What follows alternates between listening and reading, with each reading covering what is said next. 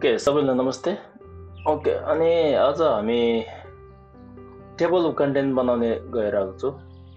न table of content भन्ने बेला के हो त्यसको बारेमा थोरै जान्नुहोस् हैन। एउटा बुकलेटमा जस्तो भयो भने अब हाम्रो एउटा कपी बनाउने बेला हैन, कपी बनाउने बेला अनि टेबल अफ कन्टेन्ट त जसरी पनि चाहिन्छ हैन। अब टेबल अफ कन्टेन्ट नर्मली एउटा कपी खोल्यो भने अनि त्यो बुक्स त्यो कपी भित्र के चाहिँ कुन चाहिँ टपिक चाहिँ बारेमा छ भनेर त्यो थाहा हुनेको लागि हामीले टेबल अफ कन्टेन्ट बनाउँछ। न टेबल अफ कन्टेन्ट बनाउने तरिका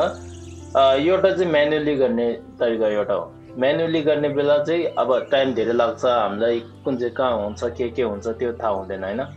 अब जस्तो म्यानुअली गर्नेको अब इच्छा छ भने के गर्ने हो, यहाँ म यो रिटन बाई जेरी भनेको पेज नम्बर कति हो, यहाँ गएर टेबल अफ कन्टेन्ट भनेर यो सबै लेख्नुपर्छ।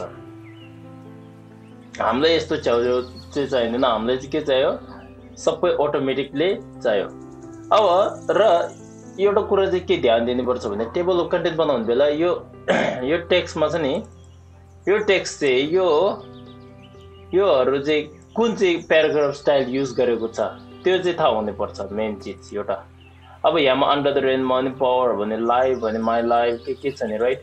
यो सबै हामीले कुन चाहिँ प्याराग्राफ स्टाइल, क्यारेक्टर स्टाइल कि प्याराग्राफ स्टाइल कुन चाहिँ युज गरेको छ यो हामीले हेर्नुपर्छ राइट। न अब मैले यहाँमा गएर प्याराग्राफ स्टाइल के युज गरेको रहेछ के भन्छ कुन चाहिँ युज गरेको छ त्यो सबै थाहा हुनुपर्छ मेन चिज एउटा कुरा त। अब म यहाँ यो थिच्दैछु सब हेड भनेर, सब हेडिङ यो सबै सब हेडिङ हो राइट। सो सब हेडिङमा हामीले यो थिच्यो।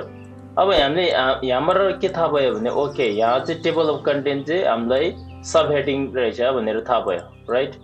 यो सब हेडिङ हो, यो चाहिँ के हो हेडिङ हो, हेडिङलाई हामीले यो राखेको छ यो हेडिङ भनेर राइट। सो जस्ट यहाँमा थिच्ने, यो हेडिङमा थिच्ने, राइट क्लिक गर्नु, एप्लाई हेडिङ गर्नु, ओके सरी क्लियर ओभरराइट गरिदिनु होला। ओके यतिसम्म भयो राइट। अब टेबल अफ कन्टेन्ट बनाउने बेला यो कुरा फर्स्टमा ध्यान दिने मैले भर्खर भनेको थियो, यो टपिक एउटा हुन्छ नि त्यो चाहिँ कुन चाहिँ मा पर्दो रहेछ, क्यारेक्टरमा पर्दो रहेछ कि प्याराग्राफमा पर्दो रहेछ। नर्मली हामी प्याराग्राफ स्टाइलमै बनाउँछ यो राइट टपिक चाहिँ। अब त्यसको पछि अब हामीलाई के गर्नुपर्छ भने हेडिङमा त्यसको पछि सेकेन्ड के डिसाइड गर्नुपर्छ, के तय गर्नुपर्छ भने हेडिङभित्र यो आउने पर्छ पर्दैन भनेर। यो चिज चाहिँ यो चाहिँ मेन हेडिङ हो, यो चाहिँ सब हेडिङ हो। हामीलाई के चाहिन्छ, सब हेडिङ चाहिन्छ, मेन हेडिङ चाहिँ चाहिँदैन अहिलेको लागि फिलहालको लागि राइट। सो कहाँ जाने हो, अब यसको लागि हामीले लेआउटमा जानु होला राइट। लेआउटमा गएर मुनि आउनु त यहाँ टेबल अफ कन्टेन्ट्स भन्ने एउटा देखेको छ होला हो, त्यसमा थिच्ने। त्यसमा थिच्ने बित्तिकै यस्तो एउटा इन्टरफेस आउँछ। यो इन्टरफेस चाहिँ के हो भने हाम्रो टेबल अफ कन्टेन्टको एउटा इन्टरफेस हो टेबल अफ कन्टेन्ट बनाउने लागि राइट। अब यहाँमा टाइटल चाहिँ यहाँमा यो ध्यान दिने यहाँ चिज धेरै छ राइट। टाइटल भनेको कन्टेन्ट्स भन्ने यसमा तिमी जुन लेख्ने मन छ आफ्नो इच्छाबाट लेख्ने हो राइट। त्यसको पछि यो टाइटललाई चाहिँ हामीले कुन चाहिँ स्टाइल दिने, स्टाइल नदिए पनि हुन्छ, तिनीहरूले डिफल्ट स्टाइल निकालेर पनि हुन्छ कि हामी सब हेडिङ दिने, हेडिङ बडी हेडिङको स्टाइल दिने, कुन चाहिँ स्टाइल दिने त्यो चाहिँ आफ्नो इच्छाबाट जानु होला। अहिले म यहाँमा टिओसी टाइटल भन्ने एउटा छ नि त्यसमा थिच्छु ओके। त्यसको पछि नेक्स्ट यहाँ हो, यहाँ यो बक्समा आएर अब यहाँमा हेर्नु त यो बक्समा आएर यतापट्टिको चाहिँ देखाउनु पर्छ। यतापट्टिको के गर्नुपर्छ भने अब तिम्रो टाइटल कुन चाहिँ यो टेबल अफ कन्टेन्टमा आउने चाहन्छ भनेर देखाउनु पर्छ। अब यसमा चाहिँ तिमीलाई छान्ने पर्छ। हामीले अघि के भयो सब हेडिङ चाहिँ हामीलाई चाहियो भनेको होइन, सब हेडिङ भनेको चाहिँ यहाँ सब हेडिङमा थिच्नु होला, एड गर्नु होला, एड गरे भने अटोमेटिक यो आइथ्यो। मेन हेडिङ त चाहिँदैन, सिर्फ सब हेडिङ चाहियो मलाई, त्यो भयो। नेक्स्ट कहाँ जानुपर्छ, सब हेडिङको स्टाइल कस्तो चाहिन्छ, एउटा डिजाइन जस्तो भन्छ नि त्यो के चाहिन्छ हामीलाई। अहिलेको लागि नो प्याराग्राफ स्टाइल राख्दिनु होला ओके। त्यसको पछि मुनि आउनु यहाँ एउटा यस्तो माथि एउटा धारको तानेको अनि टी एउटा रहेछ नि त्यसको जग्गामा के गर्नुपर्छ हामीले के गर्नुपर्छ भने यो साइडमा जानु होला ओके पहिले यो डिले गर्दिनु यो चाहिँदैन साइडमा थिच्नु होला अब म यो कारण म अहिलेको लागि चाहिँ यो राख्दिन्छु नर्मल राख्दिन्छु अनि थाहा हुन्छ हामीले के हो भनेर ओके ओके त्यसको पछि यहाँमा ओके थिच्नु होला अब यहाँ लेभल 1 लेभल 2 भनेको के हो भने यदि तिमीलाई सब हेडिङको मुनि हेडिङ सानसानोहरु छ भने लेभल 1 लेभल 2 लेभल 3 बनाउनु पाउँछ त्यो हो अब ओके थिच्नु ओके थिच्ने बित्तिकै यहाँ एउटा आफ्नो कर्सरमा यो आउँछ एउटा चिठी जस्तो आउँछ यो चिठीले के भन्दैछ भने अब तिमी कहाँ राख्ने मन छ भनेको त्यो अघि अस्ति नै हामी सिक्यौ जस्तै डकुमेन्ट त्यहाँबाट निकाले यता निकालेको जस्तै नै हो राइट अब यसमा राख्छु म यसमा थिच्ने बित्तिकै अटोमेटिकली यो आयो राइट यो आयो अब यसमा चाहिँ किन यस्तो आएको यो अन्डरलाइन हामीले गरेको छ त्यो भएर अन्डरलाइन निकाल्दिनु होला ओके अब यहाँ हेर्नु त यो नम्बरहरु मलाई यहाँ राइट साइडमा चाहियो यो सबै राइट साइडमा चाहियो तर मैले यदि यस्तो गरे भने ट्याब गरेर गयो भने चल्छ ट्याब गरे पनि नचल्ने हैन चल्छ तर त्यसको लागि टाइम लाग्छ यदि अब एउटा कपी बनाउँदैछ फर एक्जाम्पल राइट तिमीले कपीमा एउटा कपी भित्र राखौं मानु हैन 30 40 50 वटा टपिक छ त्यति बेला चाहिँ के गर्ने त्यति बेला ओके अब के गर्ने होला भने त्यति बेला चाहिँ यो सबै छान्नु होला छानिसकेपछि फेरि लेआउटमा जानु टेबल कन्टेन्ट भनेको एउटा छ मुनि टेबल कन्टेन्ट स्टाइल्स भन्ने एउटा छ त्यसमा थिच्नु होला यहाँमा हामीले डिफल्ट एडिट भन्ने एउटा छ एडिटमा थिच्नु होला एडिटमा गइसकेपछि अब यहाँ हेर्नु है अघि हाम्रो नम्बर एउटा छ नि यो नम्बर यता पढेको जोडेको उता राइट साइडमा फुल राइट साइडमा जोड्नको लागि पहिले यो डिले गर्नु होला अनि त्यसको पछि यहाँ साइड जानु राइट इन्डेन्ट ट्याब भनेकोमा थिच्नु होला राइट इन्डेन्ट ट्याब भन्नेमा थिच्नु होला त्यति थिचिसकेपछि ओके गर्दिनु यहाँ पनि ओके गर्दिनु ओके गर्ने बित्तिकै यहाँ के भएन किन नभएको भने हामीले अपडेट गरेको छैन ओके अपडेट गर्नको लागि अपडेट टेबल कन्टेन्ट गर्नु होला ए आयो अब त्यसको पछि हामीले यसमा एउटा स्टाइल बनाइदिनु होला किनकि हामीलाई स्टाइल एउटा चाहियो प्याराग्राफ स्टाइल थिच्नु यहाँ मुनि छ नि यो थिच्नु होला अब यहाँ थिच्यो भने प्याराग्राफ स्टाइल एउटा आयो त्यसमा चाहिँ के गर्ने नर्मली यहाँमा लेख्छु TOC लेख्छु टेबल अफ कन्टेन्ट भनेर लेखिदिन्छु राइट अब यो भयो अब हामीले यो के भन्छ फोन्टहरु चेन्ज गरिदिन्छु फोन्ट चाहिँ टाइम्स न्यू रोमन राखिदिन्छु राइट ओके यहाँ यतिसम्म हामीले सिकिसक्यो यतिसम्म भयो okay clear all right God okay sorry यो गर्ने हैन यो पनि हैन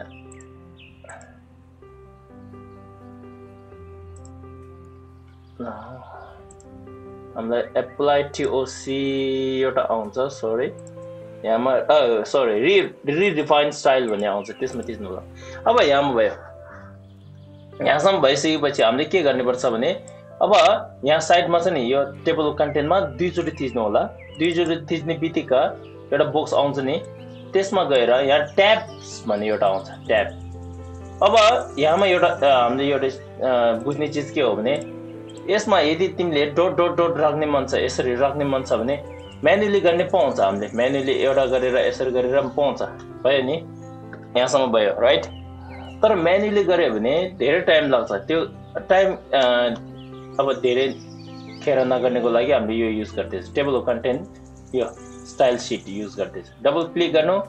ट्याबमा थिच्नु होला ट्याबमा थिचिसकेपछि यहाँ जुन थिचे पनि हुन्छ केही फरक पर्दैन हामी फर एक्जाम्पल यहाँसम्म राख्दिन्छु यहाँ थिच्छु यहाँ ब्लू कलर एउटा छ नि म जुम गरेर भने अब कसैले देख्दैन रहेछ कसैले देखाउँदो रहेछ राइट यहाँदेखि यहाँसम्म मैले जुम गरेर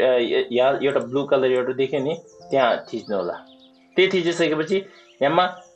लिडर ल्याडर भन्ने एउटा छ लिडर कि ल्याडर एउटा भन्छ राइट त्यसमा चाहिँ फुल स्टप एउटा राख्दिनु ओके फुल स्टप राखिसकेपछि यहाँमा रिपिट भन्ने एउटा छ रिपिटमा थिच्नु त्यसको पछि ओके थिच्नु होला अब तिमीहरुले म्याजिक हेरे सबै बनाइसक्यो यो डट चाहिँ मैले एउटा गरेर थिचेको हैन यहाँ गएर बनाएको यतिसम्म त बुझ्यो होला नि त्यसको पछि हामीले के गर्नुपर्छ यो सबै सेलेक्ट गर्नु होला अनि लेआउटमा जानु टेबल अफ कन्टेन्टमा जानु होला त्यसमा गइसकेपछि अब यहाँमा टेबल कन्टेन्टको यो छ नि यो बडी चाहिँ के राखेको छ हामीले स्टाइल कुन चाहिँ राखेको छ भने हामीले टेबल अफ कन्टेन्ट TOC राखेको छ ओके TOC राखेको छ त्यसको पछि ओके थिच्नु ओके यति हो यतिसम्म भयो अब यहाँमा के हो यो PDF यदि तिमीलाई PDF बनाउन मन छ अब यहाँमा टेबल कन्टेन्ट बनाइसक्यो यहाँ साइडमा यदि नम्बर चाहिन्छ भने फर एक्जाम्पल हैन उदाहरण नम्बर 1 2 3 4 चाहियो भने त्यसको लागि के गर्नुपर्छ यो सबै थिच्नु होला यो सबै छान्नु सेलेक्ट गर्नु होला त्यसको पछि हामीले प्रपर्टिज भन्नेमा एउटा साइड राइट प्यानलमा एउटा छ प्रपर्टिज त्यसमा थिच्नु होला त्यसमा थिचिसकेपछि हामीले यहाँ मुनि जानुपर्छ मुनि गएर यहाँ एउटा छ यहाँ बुलेट्स एन्ड नम्बरिङ भन्ने छ त्यसमा थिच्नु होला थिच्यो आयो भयो नि यहाँ त्यसको प्याराग्राफ स्टाइलमा यहाँमा यो देखाउँछ यहाँमा यो देखाउने बेला के हो यसको मतलब के हो यहाँमा प्लसको साइनको मतलब के हो भने यहाँ प्लसको साइनको मतलब के हो भने ओ अघि तिमीले एउटा बनाएको थियो त्यसमा अलिकति चेन्जेस भएको छ भनेको यदि त्यो चेन्जेस राख्ने मन छ भने राइट क्लिक गर्नु होला रिडिफाइन स्टाइल भनेर थिच्नु यदि नै अघिकै मलाई चाहिन्छ भने एप्लाई TOC गरिदिनु होला बुझ्यो नि अब म फेरि भन्दैछु त यदि के गरेर तिम्रो यहाँ साइडमा यो प्लस साइन आएको छ भने के गर्छ यो प्लस साइनको मतलब के हो तिमीले अघि एउटा डिजाइन जस्तो एउटा यो टेक्स्टमा एउटा स्टाइल दिएको थियो एउटा डिजाइन बनाएको थियो त्यो डिजाइनमा केही चेन्जेस भएको छ केही बदलेको रहेछ भनेको यो प्लसको साइनको राइट क्लिक गर्नु होला त्यहाँ थिचेर राइट क्लिक गर्नु होला त्यसको पछि यहाँमा धेरै आउँछ अब मलाई यही चेन्जेस राम्रो लाग्यो यति यही राख्दिनु भने रिडिफाइन स्टाइलमा थिच्नु होला कि त म अघिको चेन्जेस राम्रो रहेछ भने एप्लाई TOC थिच्नु अहिले हामीलाई रिडिफाइन स्टाइल चाहिन्छ नि रिडिफाइन स्टाइलमा थिच्नु होला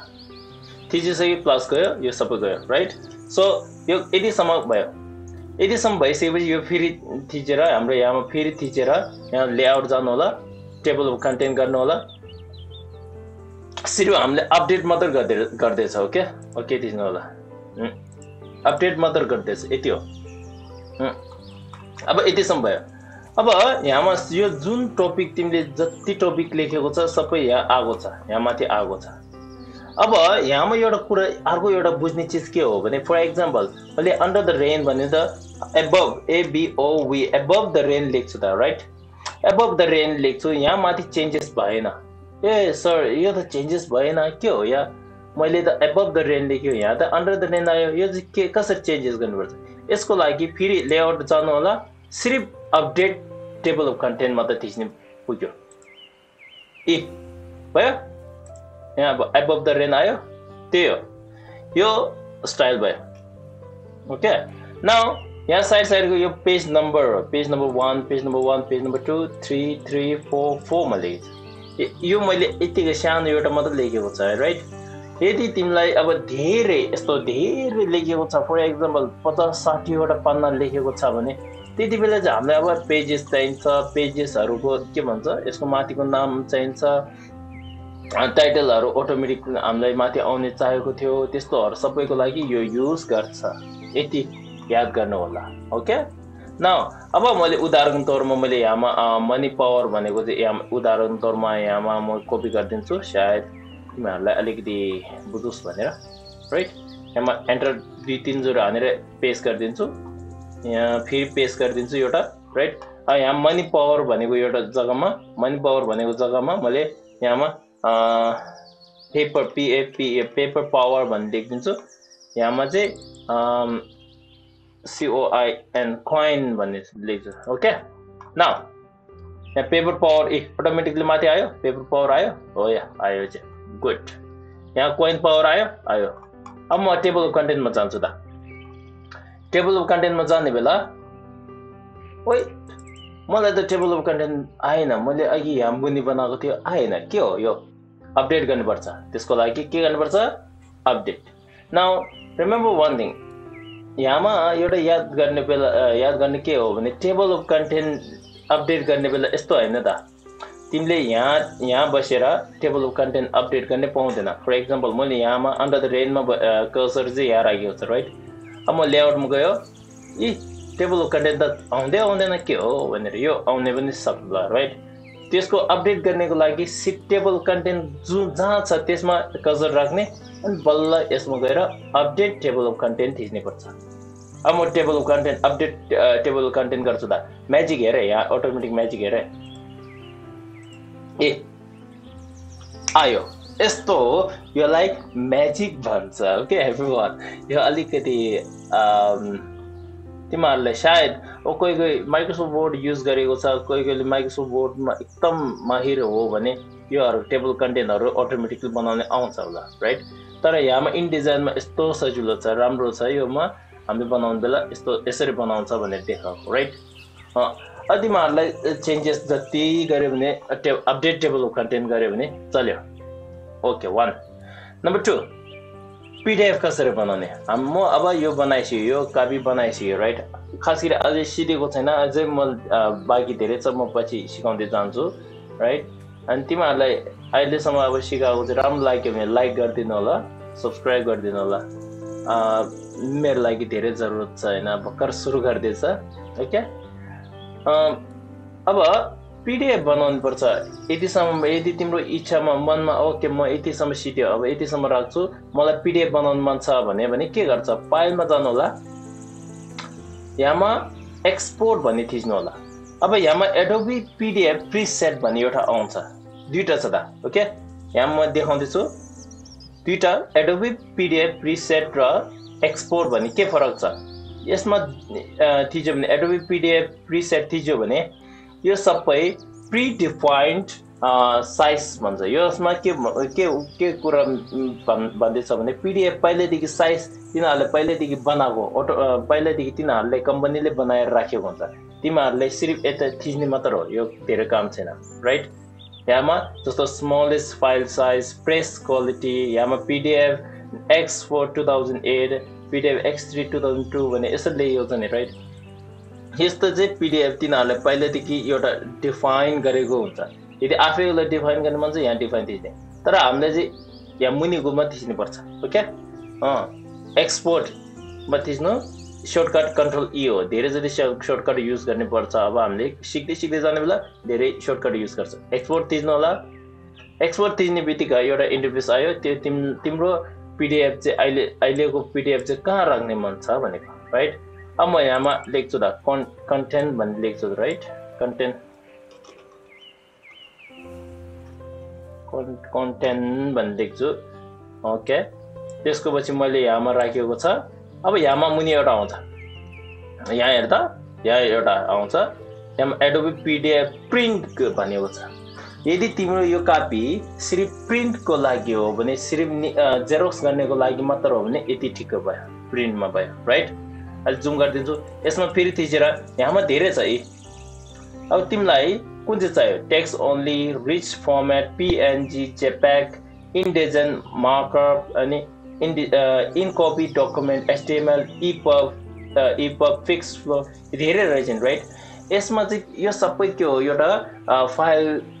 डिफरेन्ट सेट अफ फाइल हो हाम्रो जस्तो इन्डिजाइनमा बनाइसकेपछि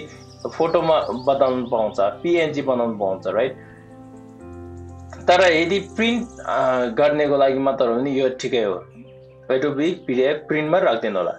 नत्र यदि मोबाइलमा लिएर तिमीलाई इन्टरेक्टिभ चाहियो भने इन्टरेक्टिभ भन्ने बेला जुन टेबल अफ कन्टेन्टमा थिच्ने बित्तिकै ओके त्यो पेज नम्बरमा जाने त्यस्तो चाहियो भने यसमा पीडीएफ इन्टरेक्टिभ राख्छ हामी पीडीएफ इन्टरेक्टिभको बारेमा पनि थोरै पछि राम्रोसित जान्छु त्यसको लागि अनि तिमीहरु सब्स्क्राइब गरे पनि राम्रो हुन्छ नि हैन ओके यसमा थिच्छु इन्टरेक्टिभमा थिच्छु ओके इन्टरेक्टिभमा थिचिसकेपछि सेभ गरिदिन्छु सेभ गर्ने बित्तिकै यहाँ माथि एउटा देखाउँछ राइट यो बक्स देखायो यो बक्समा ऑल र रेन्ज भन्ने एउटा छ ऑल भन्ने बेला सबै चाहियो रेन्ज भन्ने बेला म यो पानादेखि यो पानासम्म सेभ मात्र गर्ने भन्ने यो यतापट्टि एक्सपोर्ट एज भन्ने छ पेजेस नत्र स्प्रेड्स भन्ने छ के फरक छ यो तिनमा एउटा पेज भन्ने बेला फुल पेज एउटा आउँछ फुल पेज यता लेफ्ट र राइटको दुईटै सँगै एउटा पेजमा आउँछ पेज भन्ने बेला स्प्रेड भन्ने बेला छुट्टै छुट्टै आउँछ ओके यो दुईटामा फरक भयो नि त्यसको पछि अर्कोहरु डिफल्टमै राख्दिनु केही पनि गर्ने पर्दैन यो सबै भ्यूहरु सबै डिफल्टमै राख्दिनु होला राइट कम्प्रेसर अनि एडभान्स सेक्युरिटी भन्ने सबै डिफल्टमै राख्दिनु केही पनि चेन्ज नगर्नु होला हामीले यहाँमा चेन्जेस गर्यो भने यहाँमा क्रिएट ट्याग पीडीएफ भन्ने छ नि यहाँमा क्रिएट एक्रोबेट लेयर भनेको छ राइट तिमीहरुले यहाँ थिच्यो भने चल्छ राइट नथिच्यो पनि चल्छ राइट ओके म अहिलेको लागि नथिचिकन जान्छु अनि कसरी हुँदै रहेछ हामी सबैसँग हेरौँ एक्सपोर्ट थिच्नु होला The document is using CMYK blend space color are converted to RGB. यसमा के भन्दैछ यसमा के भन्दैछ भने तिमीले जुन CMYK र RGB को यसको फरक चाहिँ म एउटा भिडियो बनाउने मन थियो राइट CMYK सजिलो भाषामा भन्यो भने CMYK सिर्फ प्रिन्ट गर्नको लागि मात्र युज गर्छ RGB चाहिँ धेरै जति देखाउनेको लागि वेबमा देखाउने PDF मा सिर्फ देखाउने लागि युज गर्छ यसमा ओके गर्दिनु ओके गर्ने बित्तिकै जेनेरेटिङ पीडीएफ भन्छ यो पीडीएफ बनाउँदैछ एकछिन टाइम लिन्छ तिम्रो अब कपी कति ठुलो छ त्यसको अनुसारले टाइम लिन्छ भयो सिधै त्यसको पछि हाम्रो टाइममा जान्छु यसै यहाँ टेबल कन्टेन्ट यहाँ लेखेछ मैले त्यसमा डबल क्लिक गर्नु ओके डबल क्लिक गर्ने बित्तिकै आयो म यहाँमा यो गर्छु फिट 1 योलाई भन्छ स्प्रेड भन्छ राइट अब यहाँ हेर्दा यो हात देख्यो राइट अब मुनि गएर म यहाँ कोइन पावर भन्नेमा थिच्छु त ओके थिच्ने बित्तिकै ओके यो आउँछ योलाई भन्छ इन्टरेक्टिभ भन्छ राइट इन्टरेक्टिभ पीडीएफ भन्छ यसलाई जस्तो मलाई यहाँमा माइ लाइफ पढ्ने मन छ माइ लाइफमा थिच्ने बित्तिकै माइ लाइफमा आइसकेको हुन्छ राइट यहाँ आयो राइट अब जस्तो कि मलाई यहाँमा who am I यहाँमा sad into happy day भन्ने थिच्छु आयो स्याड इन्टु ह्याप्पी डेमा आयो यसरी आउँछ यो इन्टरेक्टिभ पीडीएफ भन्छ यसलाई ओके आज हामीले के सिक्यो टेबल अफ कन्टेन्ट कसरी बनाउनु पर्छ सिक्यो राइट टेबल अफ कन्टेन्ट बनाएपछि इन्टरेक्टिभ चाहियो कि चाहिएन त्यो पनि सिक्यो राइट अनि पीडीएफ बनाउने पनि सिक्यो राइट त्यति हो आज अब आजको यो पार्टमा यो लेसनमा यतिसम्म राखिदिन्छु अनि पछिको लागि पनि हामी पछिको लागि यदि यस्तो भिडियो अझै चाहिन्छ भने यो भिडियोलाई लाइक गरिदिनु होला शेयर गरिदिनु होला कसै मान्छेलाई भलाइ पनि हुन सक्छ राइट ओके त्यतिसम्म राख्छु के गरेर तिमीहरूलाई यही पीडीएफ चाहिन्छ भने म डिस्क्रिप्सनमा राखिदिन्छु अनि तिमीहरूले डाउनलोड गरेर पनि मिल्छ एउटा जिप फोल्डरमा राखिदिन्छु डाउनलोड गरिदिनु अनि एक्सट्र्याक्ट गरेर चेक गर्नु होला कस्तो हो के रहेछ अनि यताउता अब धेरै जति के हो प्र्याक्टिस गर्नुपर्छ यताउता चलाउँदै धेरै जति थाहा हुन्छ भनेको ओके